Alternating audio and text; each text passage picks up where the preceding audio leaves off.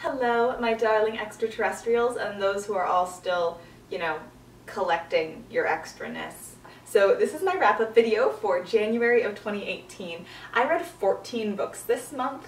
Part of it was because I had some weeks off for the holiday, but also there were some books towards the end of the month that I literally just powered through. Like, I could not put them down. So stick around, check it out. My Goodreads challenge for 2018 is set to 130 books. I did 120 last year, and I started late, so I thought that 130 would be a reasonable amount of books to read. And given that I read 14 books this month, like 14 times 12 is 168, so I'm on track.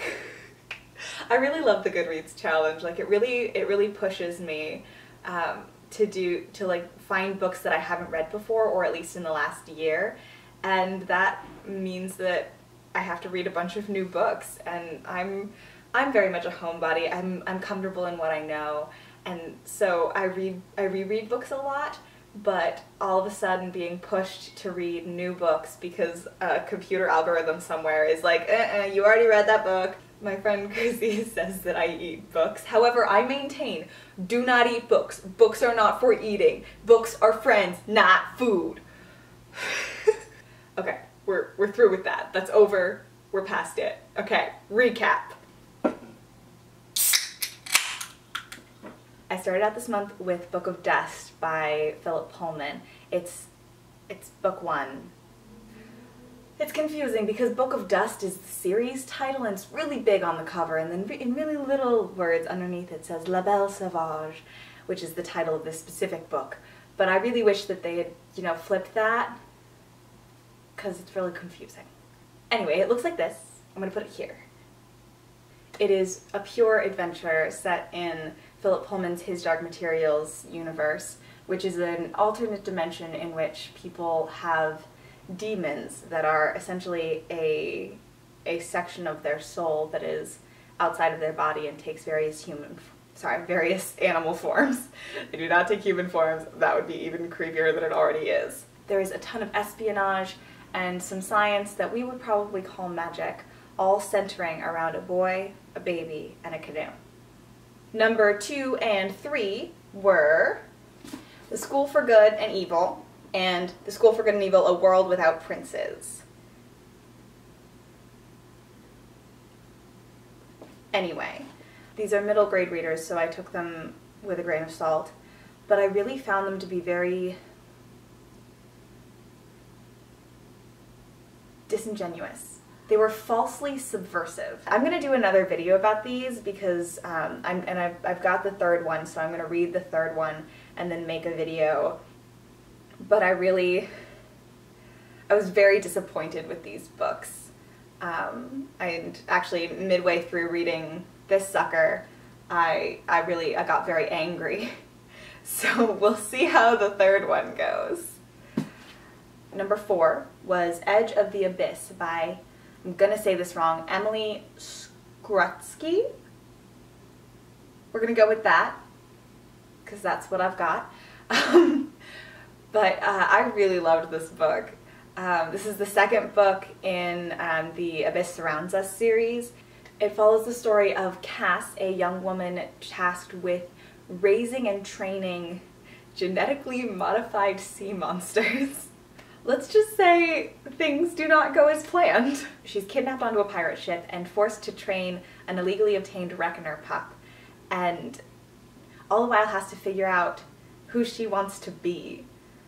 This is made more complicated by one of her captors, who is a trainee to the captain. Her name is Swift. And yeah, it's hella gay. Anyway, it's action, adventure, and politics, and pirates, and pirate politics, and it's hella gay. So check it out. Number 5 is called This Darkness Mine by Mindy McGinnis. Whew. Okay, I love Mindy McGinnis. I love her. She wrote Female of the Species. She wrote a book called Madness So Discreet, which has no romantic plotline whatsoever, which I adore. But This Darkness Mine goes down a rabbit hole that I didn't want to go down. Like, I probably shouldn't have read this book. Like, it upset me a lot. I'm very sensitive to psychological thrillers and things that mess with your mind, and this is that. This is a classic psychological thriller to the nth. Basically, a young girl starts receiving messages from the twin sister she consumed in the womb, and that sister also controls the heart that beats in her chest. Fair warning. This book is a long, dark rabbit hole, and there is no light, no love, no joy on the other side. It is brilliantly written. I mean, nothing by Mindy McGinnis isn't. But it messed me up. So I try really hard not to think about that book anymore. Excellent, excellent book. Deeply messed up. Okay. Number 6 is Eliza and Her Monsters by Francesca Zappia. I didn't know that. I'm not gonna play. I didn't know that. This book tells the story of Eliza as she tirelessly churns out her webcomic called Monstrous Sea. She has remained carefully anonymous despite massive fame worldwide and an income that is slightly higher than any high schooler has any right of having. Zero social skills though, she tries her best to be literally invisible. But when a new boy shows up for senior year and is a huge fan of Monstrous Sea, so they obviously have something to talk about, will she be able to remain anonymous? This book is a sweet, delightful romance for nerds, and also takes a bit of a look at what we expect from each other as people, maybe? I don't know. Read it for yourself. You tell me. Number 7 is A Countess Below Stairs by Ava Ibbotson. This is a romantic comedy like if Downton Abbey were more ironic and utterly hilarious. When I read it before, it definitely made me feel like it was a romance, but I didn't grasp all of the comedy. There is some serious, heavy irony happening within, and then the final scene is just like so ridiculous. And oh my god, it's just funny. If you're looking for something that really just goes after the fundamental ideologies of the Nazi Party, read this book. That sounds ridiculous, but it's so true. Oh my goodness. Okay, moving on. Number 8 is Artemis by Andy Weir. Yes, he wrote another book. No, it is not the most literary. I think it could have gone past the editors 2 or 3 more times for some really like deep reads. Like not necessarily cuts, because all of the pieces come together really well. It's the actual sentence structure that I have. I'm taking umbrage with it, guys. I'm taking umbrage with it. And while the writing could have definitely used some more love on this one, who can resist this premise? It is a heist on the moon with like mob connections and involving the production of aluminum. Like, only the mind of Andy Weir. Like, I'm just gonna say that. Only the mind of Andy Weir could have made all of these like seemingly unrelated connections. It is beautifully ridiculous when I describe it, but it is horrifyingly plausible. That is Andy Weir's true gift. Horrifying plausibility. I already returned them to the library, but numbers 9 and 10 on my list are The Queen of Blood and The Reluctant Queen by Sarah Beth Durst. I really struggle to summarize these books, but at the core of it is the world that Sarah Beth Durst has built. Spirits, which are essential to the growth and maintenance of the forest that covers the planet that we live in, also want to destroy humans and everything that they create, and also everything that the spirits have created. Basically, they're very much wrapped up in their nature that says we must create, we must destroy. They're very driven by their id. They are id. They are id embodied, if we're going to go back to Freud, which I know, but just go with me. The queen is responsible for controlling the spirits within her domain.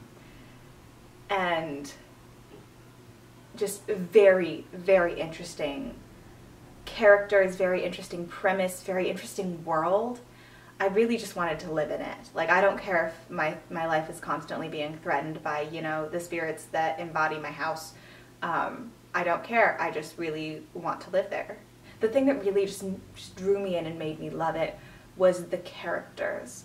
Our two main characters, one is Delena and the other one I'm forgetting, but both of them are just so interesting and intricate and very, very delicately created, and I really love how much went into building them and appreciating them. It very much gives the strong female characters back their true definition. A strong female character is not some girl who is physically strong. She is Buffy the Vampire Slayer, but like not because she can fight vampires. A strong female character is a person, and I really feel that Sarah Beth Durst has given personhood to these characters, and I think that's something to be applauded. So please read these books. Tell me what you think. I'm really interested in what you guys think. But we're not done yet. Hang on, I've got this one. Number 11 is The Cruel Prince by Holly Black.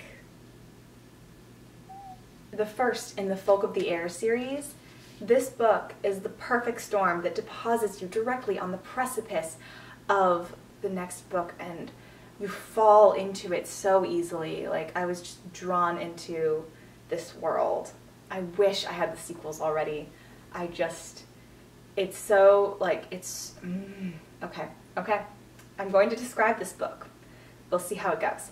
Jude is the harsh twin, the violent twin, the dangerous twin. Exactly what a childhood in fairyland would mold you into.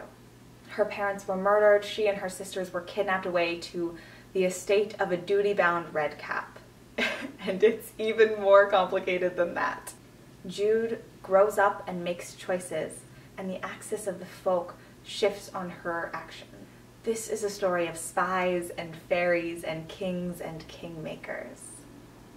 And every single one of you needs to read this book. I really enjoyed it. And 12, 13, and 14 is the Mara Dyer trilogy. Michelle Hodkin, I bow to you. They were so hard to put down. These books are what I had hoped the This Darkest Mind book would be about.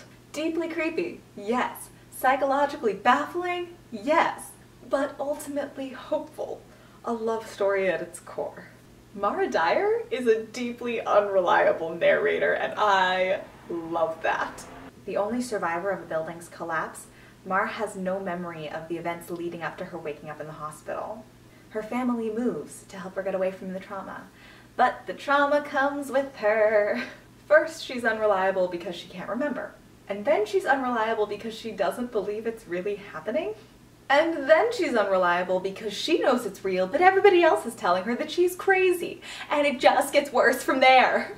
Make sure you check the trigger warnings before you jump in, because they can be very triggering.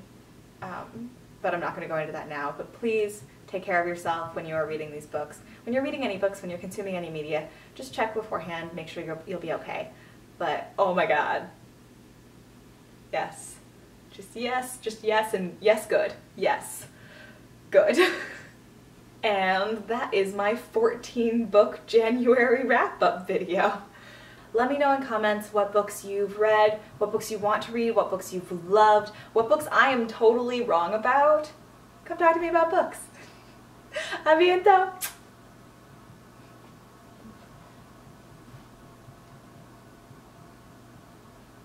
I think I just curtsied all the way out of frame.